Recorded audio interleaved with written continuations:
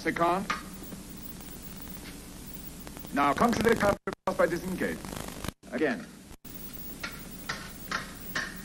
Rest. Oh, your captive bird has escaped, sir. I said rest, Mr. De Palma. Words. Words, Mr. Marius. When was a philosopher prepared to fight for anything? I'm paid to teach, not to act like a barbarian. But I must say, you make the arena most enticing.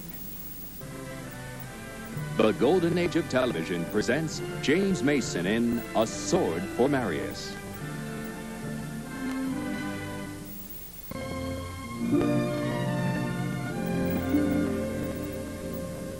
Oh, come, gentlemen. Don't just stand there. Move. Briskly. Vite, monsieur. Well, gentlemen, are you lost? Philosophy class, sir? That will be Mr. Marius. Michel? Michel, come. Did you say Marius? Some of the new boys are seeking philosophy. Will you kindly lead them out of the darkness? Yes, sir. Come on, Max. Let's go to Palma. A fine man, Mr. Marius. You will enjoy him. I intend to, sir. To the fullest. All of this leading in a general way to Jeremy Bentham's horrendous word, utilitarianism. So you see, gentlemen, you've come all the way to Switzerland to learn about one Englishman's political philosophy from another Englishman. You're quite surrounded. Sir, what means this word? What's your name? Stöpel, Germany. It means, Mr. Stöpel, government of greatest number for the greatest good. It seems sort of obvious, Mr. Marius. I mean, it's just ordinary democracy, isn't it? Well, the idea of democracy may be very ordinary in the United States, Mr. Mitchell, but it's not very obvious. I clipped some recent reports from the newspapers. Senor Marius? Your name, please? Ramon de Parma, sir. Palmer. I believe you know my country. Proceed, Mr. De Palma. I think, sir, that your democracy is a religion of frightened people. Why do you say that, Mr. Mitchell?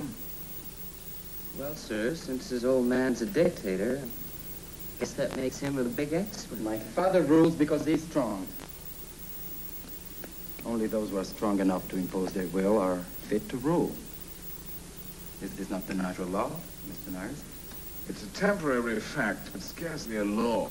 Perhaps you will be good enough to disprove it, sir, in your wisdom. In due time, in this very classroom, we shall do our best to reduce all dictatorships to rubble. Sir, with your permission, it becomes late. We have to meet the fencing instructor. Yes, of course. Class is dismissed. I hope the fencing master won't be offended.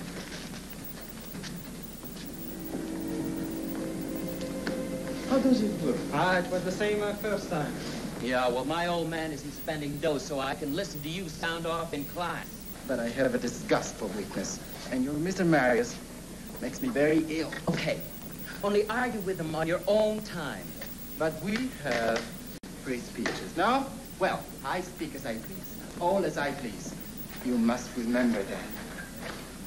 Gentlemen, if you will restrain your enthusiasm, we will now endeavor to learn the art of the sword. Oh, our gentle philosopher is also the fencing master. A logical extension, Mr. De Palma. Fencing, like philosophy, is a way of life in which we're perennial students. The final answer is never quite given. In line, please, gentlemen. The sword has been described as the mirror of the soul. Well, young gentlemen, we shall here try to look into each other's souls and become artists. We shall search out discipline, wisdom, strength, precision, courage, and beauty. First, the grip. Let me give you the advice of La Fougère. You hold the blade as you would a captive bird. You don't want it to escape, but you don't want to crush it. Lightly. Point upward. Arm up like that. It's not a shillelagh. Hand up a little. That's better.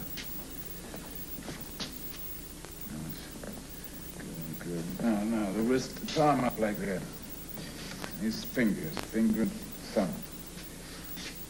That's your own jacket, Mr. De Palma? Your permission, sir? Very good. You had forgotten, Mr. Marius, that you were my first instructor. So I was. I've studied much since then. Perhaps you would like to demonstrate a few paras for your friends. Delighted. Step up. Rest. The classic 8 positions for defense, which you will learn painfully and precisely. On guard. Extend the arm. Lunge. Paricard, riposte straight. Septime. Octave. Tierce. Good. Second. Now contra the card and riposte by disengage. Again. Rest. Your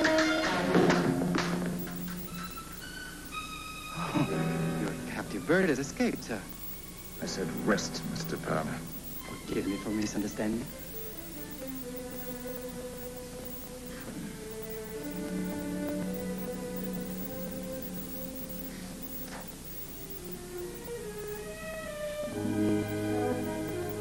The fencing master saw it. Thank you. 2 lines, please, gentlemen. Forget it. Marius' daughter. On guard.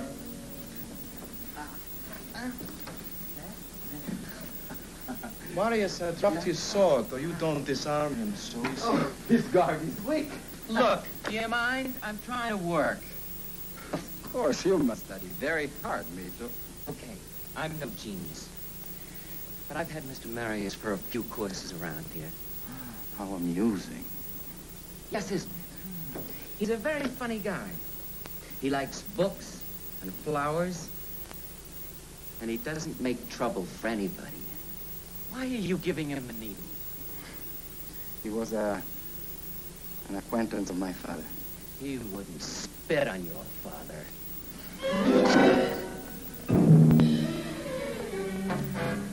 May I? I suppose you get out of here. Oh, you know so much about Mr. Marius. Doesn't he object to his daughter wandering about a men's school? I wouldn't know. Such a vulnerable man, your friend. Very vulnerable. Now, yeah. Don't move it, please. Again. Now. Yeah. Again. Time for the day, gentlemen. Yeah. I can understand how it is. Without moving the piece, because otherwise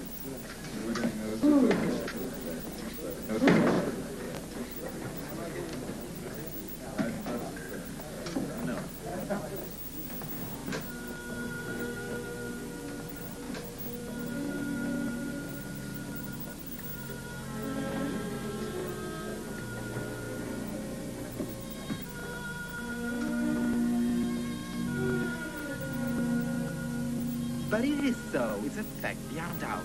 One time you did live in the country. It's impossible. But I remember you were a sticky child, you know? I don't believe it. My father would have told me. Then he lied to you. I'm sure he hasn't. Just never mentioned it. Besides, the whole thing's fantastic. Make it sound as if we had some sort of shadowy childhood romance. Ah, you're much too young and much to think. but you're very beautiful now. And we've met again, and that's the most important thing of all. No.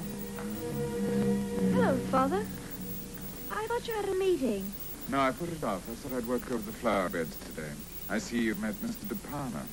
I was just explaining to them now that we have shared a portion of our lives. You know it's forbidden to wear your fencing costume outside the gymnasium. Oh, is it now? Again, I beg your forgiveness, Mr. Marius.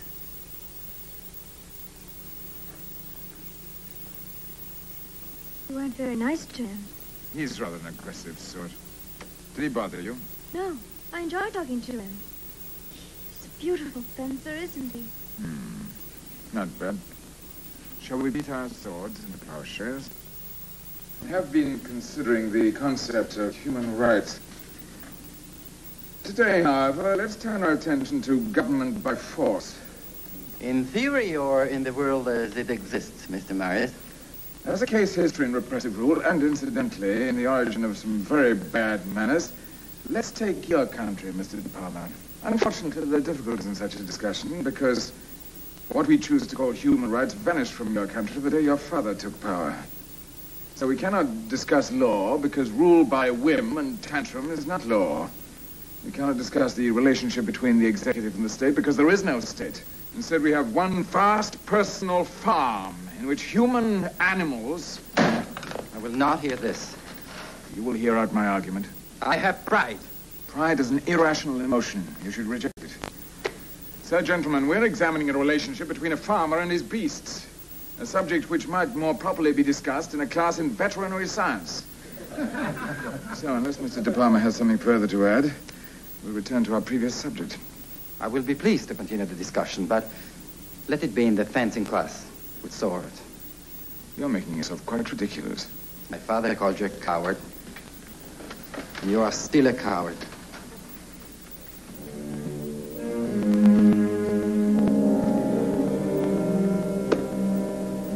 There'll be no more discussion today.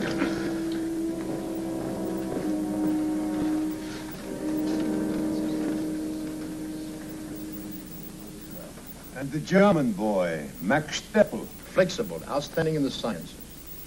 Marius? Philosophy, Mr. Marius. He's quite adequate. This school is both selective and expensive. He was not brought here to be quite adequate. David Mitchell. A little difficult in manipulating ideas. Kindly remove this difficulty. And the exotic Mr. De Palma. Unbearable, but a good mathematician. He's an excellent student. I dare say. Now, what is all this about his wanting to fight a duel? Hardly that. I think all he wants is a fencing match with me. In that case, give it to him. And endeavor to strike him very hard across the backside. There'll be no match. Oh, is he really that good? It's a matter of principle. I can't imagine what, but then you are the philosopher. A cognac? Thank you.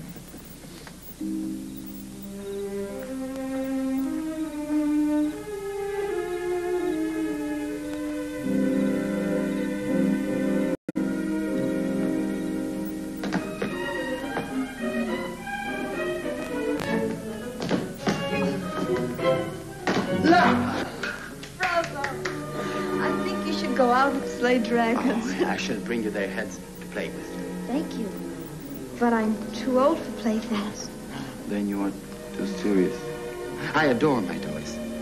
Soon I'll play with them. Against your father. You don't mean with real points? You're very silly.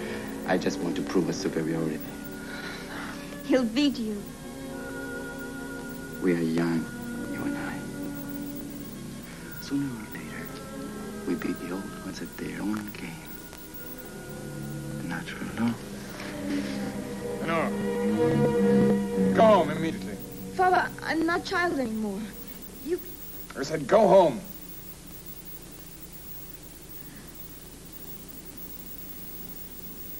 An hour?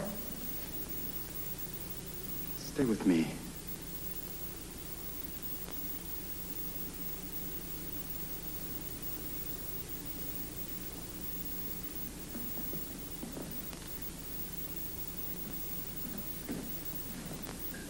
Have you come for our match, Mr. Marius? If you want an apology for what happened in the classroom, you have it. I had no right to retaliate with personal examples. Your whole life, sir, is words. You must know they are not so easily erased. What do you want from me? I want to give you pain, Mr. Marius. I want to give comfort to my father when he feels for an arm that isn't there. I had nothing to do with that. He was shot! Not by me. You deserted him. Not because he was wounded. You were his friend. What is it? What is he talking about? I speak speak of the night your father ran away with noble phrases on his lips and left my father to die. It's true. A man of such greatness doesn't die so easily. He remembers you very well.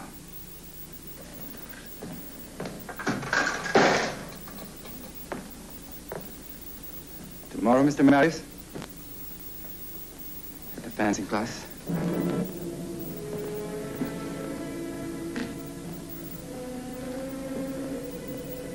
You're afraid of him, aren't you? Yes. For some thousands of years, he's been quite terrifying. I'm not talking philosophy, Father. I want to know what happened. I want to know what you really are. I had a school there. Ramon was one of your students. His father was an army colonel. He was a very remarkable man, eager for knowledge. He used to cry when they talked about what the new ruling clique was doing to his country. I helped him organize a counter-revolution. During the bloodshed that followed, Colonel De Palma was wounded. I carried him into a warehouse. If they found us, I was ready to die with him. But he became feverish and talked a lot. Raved. And I realized that his ambitions were monstrous.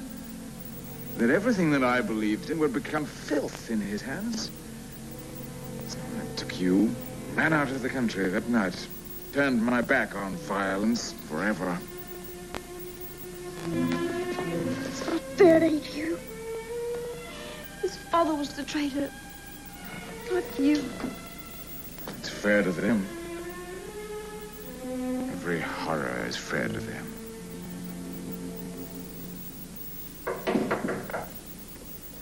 Come in.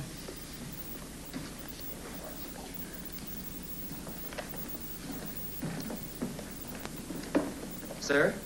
Yes, Mr. Mitchell? Sir, the farmer has sent us about the fencing match. He's waiting. Sir, please beat him. Whack the daylights out of him.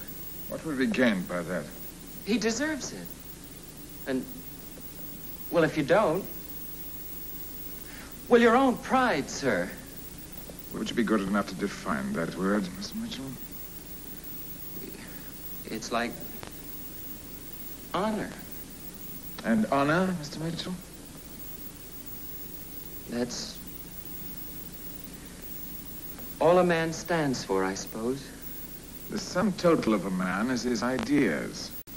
The custom of trying those ideas by judicial combat perished several centuries ago. You should be in the gymnasium. Yes, sir.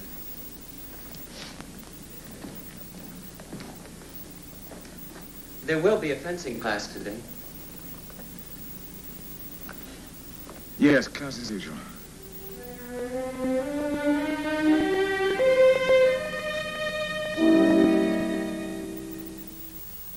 In line, please, gentlemen. Father, please, don't. No.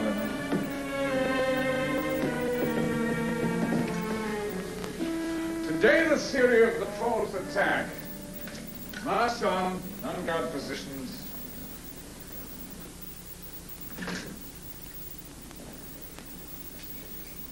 Your grip lacks authority, Mr. Sibyl. The false attack invites the riposte, which is parried and countered. In position, please, Mr. De Palma. My father's son, at your service, sir. You will obey my order, please. You must enforce your order. Or perhaps you would prefer to make a speech, sir. Or to run away again. It is quite sharp, Mr. Marius. You really are a most unpleasant young man. And you are a fool. You think that fencing, like politics, is a game. You made your little protecting rules, and they are false. Ever since I left your country, Mr. De Palma, I've been convinced that never again would I settle for a brute fight. But you make the arena most enticing.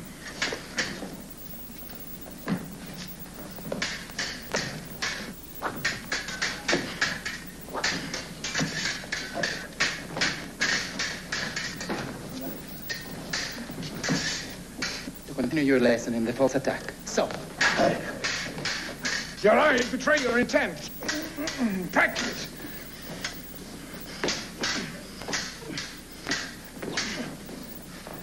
You've practiced too long, old man. Too many years. And Brett, go!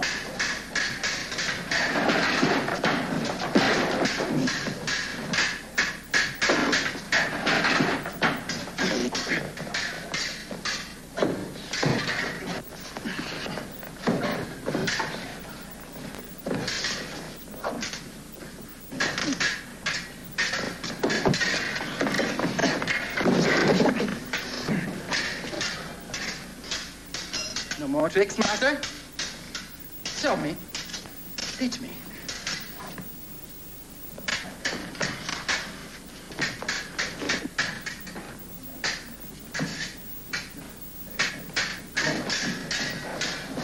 How much does it weigh, your sword?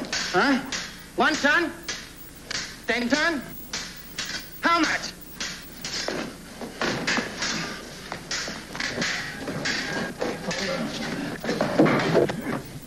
I failed to tell you, Professor. This is not by the book.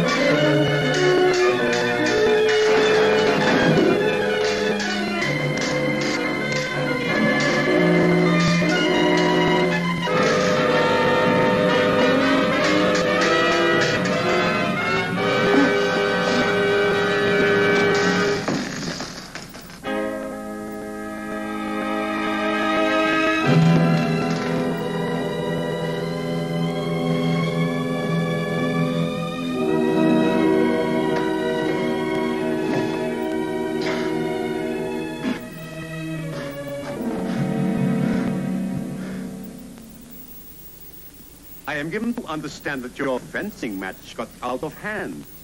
Briefly. As a matter of fact, the young man is leaving. You know, I find this whole affair almost as shocking as it is fascinating. Young woman, were you not raised to leave when your father has a guest?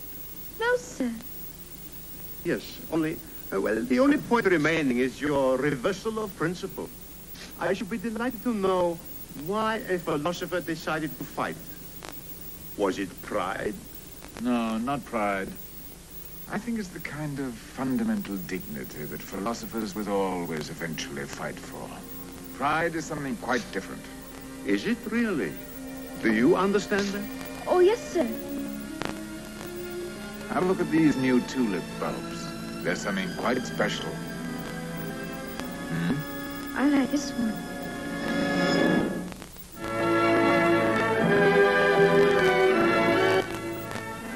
Join us at the same time next week when the golden age of television presents Operation Spark and Squeeze Play. Next, don't miss the Tony Award-winning show that sent shivers down Broadway's spine. Angela Lansbury and George Hearn make musical mayhem in Sweeney Todd. Next.